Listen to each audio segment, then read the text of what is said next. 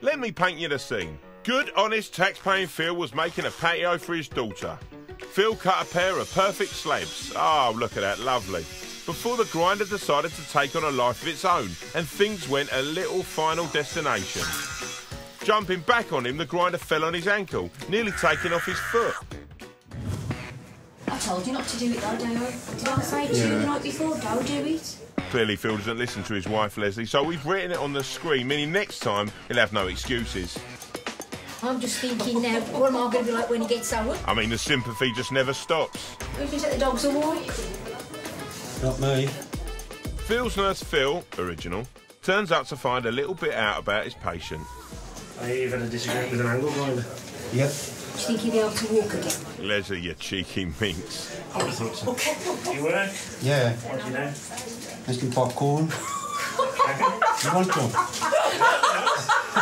What flavour do you like?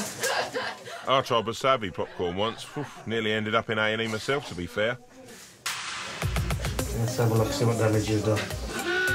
OK, quick heads up, people. Things are about to get a little bit bloody, like the film Saw, but where the evil baddie mastermind is Phil's wife, Leslie. Seriously, squeamish folk might want to look away. OK. Oh, that grinder wasn't messing about, was it? Oh, God. Fortunately, I'm not squeamish. I only passed out twice because of the low blood sugar levels I have. What's next, Phil? The nurse. We'll give that a wash with a litre of saline. Yeah. And what I want to do is just pop this underneath your ankle. Yeah, put your feet up, mate. You deserve it after all that. Not laughing now, are we, Leslie? You probably feel a little bit bad about teasing him and laughing at him. Seen it now. Oh, God. OK. Stop moving your foot, Dad. You all right? Yeah, carry on, I'm all right. Just lie back, Phil, and think of the patio.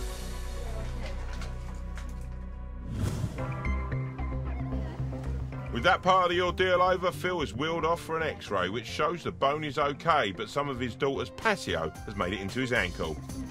Which I suppose is better than finding bones under your patio. And if that isn't bad enough, just as he's being wheeled back, a tense situation arises. It's a standoff. Who is going to be the first to cave in? Oh, jeez, thank you. Thank God for that. That was tense. Phil was taken back to his cubicle to await surgery. Thank goodness he has his wife to treat him with kid gloves. So watch his leg. Oh, for crying out loud. Come on, Leslie, he's still got your daughter's patio lodged in his ankle. Leg's sticking out. And here is our hero Phil, who, having to decide between family and some much-needed peace and quiet, chose to take the unconscious route. The gloves go on and Phil's leg is liberally smeared with more blood. What? Oh, iodine. Yeah, iodine. It's smeared with iodine, that's what I thought. I knew that. Yeah, to disinfect it, right? The surgeon hoses the wound with saline to try and wash out the bits of his daughter's patio lodged in there. Looks like they found some concrete. Probably won't be able to take that back to B&Q. They've got quite a strict returns policy, you know. And it's an ankle again. Yeah! That is the largest cast I've ever seen, and I have seen Game of Thrones. The next day, Phil reflects on his accident while checking that his foot is still in fact there. I don't like it when it happened, I really do.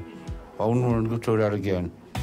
Wise words there, Phil, not wanting to rush back into sawing through your ankle tendons with an angle grinder.